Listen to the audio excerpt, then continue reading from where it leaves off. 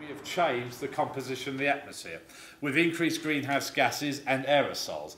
Greenhouse gases such as carbon dioxide, methane and nitrous oxide warm the atmosphere. When we emit sulphur into the atmosphere, it turns into little particles, otherwise known as aerosols, and actually slightly cools the Earth's atmosphere. And therefore you've got greenhouse gases warm, aerosols cool, and we humans have affected the emissions and the atmospheric concentration of both greenhouse gases and aerosols. We've seen warmer temperatures in the past, and I'll show that. We're seeing already changing precipitation patterns, both spatially and temporally. Sea level has already increased. We're seeing higher storm surges.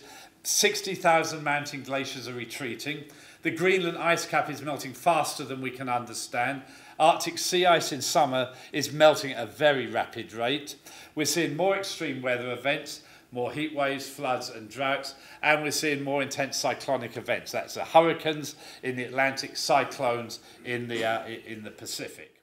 Clearly, climate change and ecosystem degradation, and that includes loss of biodiversity, land and water degradation, along with air pollution, undermines our ability for economic growth, poverty alleviation, the livelihoods of the poor, undermines human health, and it attacks and undermines personal, national and regional security.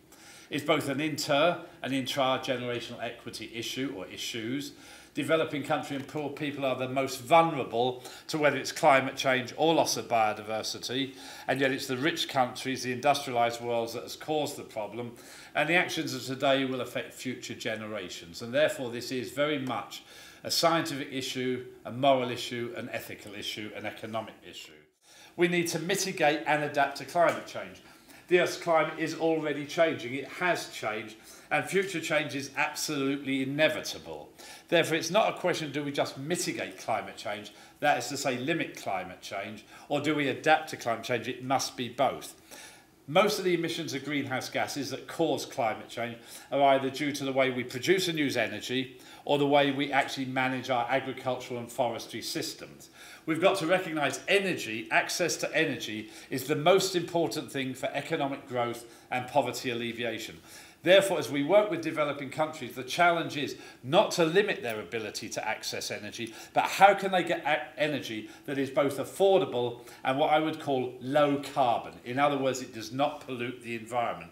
So there's going to have to be north-south, south-south cooperation, private sector working with government. So the challenge is the transition to a low carbon economy that is affordable in both industrial and developing countries. Adaptation should be viewed as how do we adapt to a changing climate by integrating climate considerations in every sector. When we manage water, agriculture, health, coastal zone, we should consider how is the climate behaving today and how might climate change in the future. And therefore, climate change should be a simple thing of integrating its consideration in all sector and national economic planning. I'm actually in survival mode now because I think things are so serious that unless we take action immediately, we are faced with a terribly serious situation. So my answer to the proposition at the beginning of this evening is, can we cope? No, I don't think we can, not unless we act now or pretty soon. Because it's obvious to me that a precondition for the functioning of civil society is the availability of secure and reliable and sustainable supplies of food. And I think that frankly, the future availability of those supplies is now in question unless we take action.